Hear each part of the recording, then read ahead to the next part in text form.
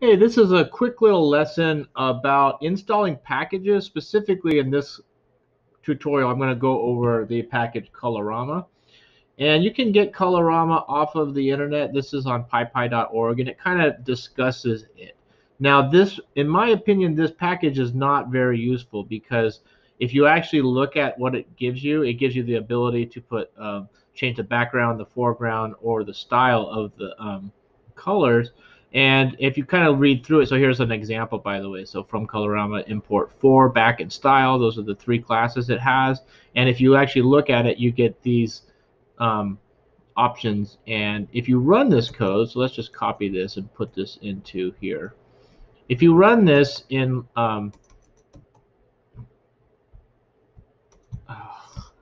these IDEs don't want you to copy paste, so they make it super difficult. What happened? Control V. I had extra code, so you can see it just basically changes some of the color, makes it dim, and then goes back to normal. So it's not all that impressive. It doesn't really do all that much different than just using the color codes. And if you don't know what I'm talking about you can actually just use the color codes like I had done in the previous video, where you just basically can make your own classes for foreground, background, and style, and you can run those just like that. So I wanted to just show how you could do that.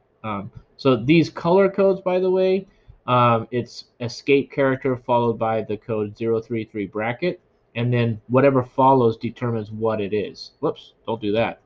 So for example, you'll notice all the foregrounds have or three something, and they just go 1 through 9. I don't know why they skip 8. Maybe they don't like 8 for some reason. And then the background, same thing. And then for the styles, it's a 1M, 2M, 22M, and OM. I don't know what that means, but those are what they do. The reset all is nice because you can use it to reset everything at the same time.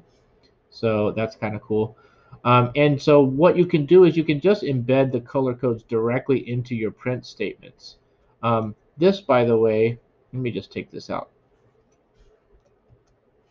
So if you look at this print statement, it's just a Hello Citrus Valley. Hi. It's kind of hard to read, but this is just, if you see this, this is just a color code. This is a color code. If the 4-2 means it's a background plus a color. So this is changing the background and the foreground of Valley. So Valley will be a different color, foreground and background. And then this one is, again, just a background. And this is using a variable, which is something I was playing around with. You can actually create a variable instead of having the color code, just to make it more similar to using Colorama. So you can see how this will look. So now it doesn't change the foreground. So for example, like if I made a variable name, I can make this anything I want. I can make this any name I want. I can say, hey, computer, anything is FG foreground dot red. So FG is the name of this class. So the computer will go to FG and then look for red. And it will basically look for this. It'll just basically be inputting this. So this right here, I'll just copy this, is red. So I want to make citrus into red. I'm going to turn that word citrus into red. So if you look at the print statement, I can turn that into red by adding the code manually. So it looks like that. And let me run it. See? Or let me Control Z that. Now it's back to green. The other option is I could actually add it as the variable. Okay, oops, Control Shift Z. So by the way, for those of you who are wondering, Control Z undo is the undo, and if you do Control Shift Z, it redoes. So if you accidentally do Control Z too many times, just do Control plus Shift plus Z, and it will go back. I think every machine, but maybe not. So what I can actually do is I can actually say, okay, I want hello to be cyan, but I want citrus to be red. I could close the string and then say plus anything, I guess, because that's what I named the word. I named red. So in this case, anything stands for red, and then reopen the string. So I could do it as a variable, or I could just do directly into color code because it's the same thing. Remember, the word anything is this, right? Plus the code for red. So let's, just to show you that this works, let's just show. So that works. So honestly, the reason I'm bringing this up is because Trinket doesn't allow you to use Colorama. So if you try to do Colorama on it, it will say it's not, you can't find that package. And that's why I told my students to use REPL for this assignment. However, um, it actually isn't really necessary. You could just use the color codes manually. So it doesn't really matter. The package is kind of not that important. Now, I do want to talk about the package though, because what is this whole package thing? Why can't it find it? Why is it available? If you were to download Python on your computer, because remember, REPL and Trinket are internet IDEs, so you're basically using someone else's web server to like run your code. So you don't have to download or install anything, which is why we're using this during distance learning, because where some of us are on Chromebooks, we can't install things, and so basically you're not able to download Python. So internet IDEs like these allow us to do that. But if you were on your own machine and you were to download Python, you would actually get another program called pip, okay, and that allows you to install packages that are not there. So if you were to download Python, and let me just bring up Python so you can see what it looks like. Um, what's going on? So the IDLE is basically the development learning environment that we're going to use. So it's an interactive developing learning environment. I think that's what it means. So I'll do a new file here, so I can make a new file. It's not, I don't really like it all that great. It does have nice highlighting and stuff, but it doesn't number the lines, and it's not all that great.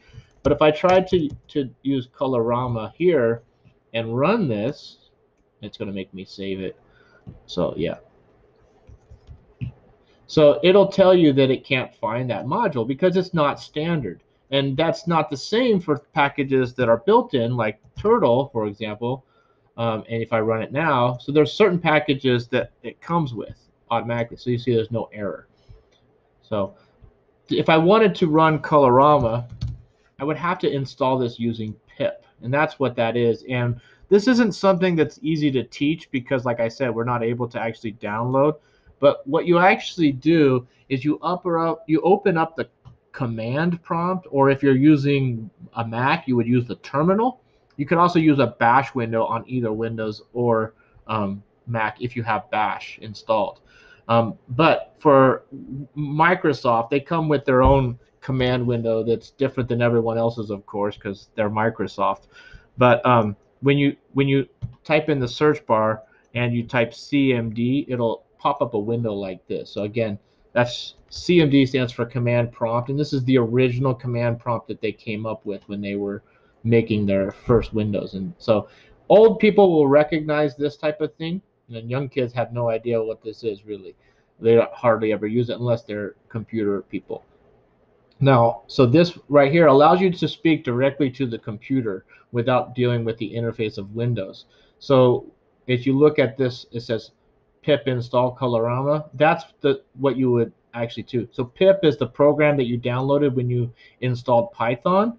And when you tell it to install Colorama, it searches and installs it so that you can use it. And this would be for every package. So like if you look at the command prompt again, and you were to put that in and press enter, it'll go through and collect it and then install it. And then now, okay, so the warning is just because I haven't updated my pip, but that's just because it's old. But now if I try to run this, excuse me, it doesn't have any problem, you see? So that was originally, it had a problem, but then the second time there was no problem. So I will admit to you though that Colorama doesn't work in the Python shell. So even if you get it installed successfully like we did, it's not going to actually work. So it's kind of a waste of time for that. But I just wanted to show you guys how to install packages using pip in the command prompt window for those of you who are working on your own machines. Okay. Anyways, I know it's kind of a long video, but it's a lot of information to cover, and hopefully that gives you guys some good insight.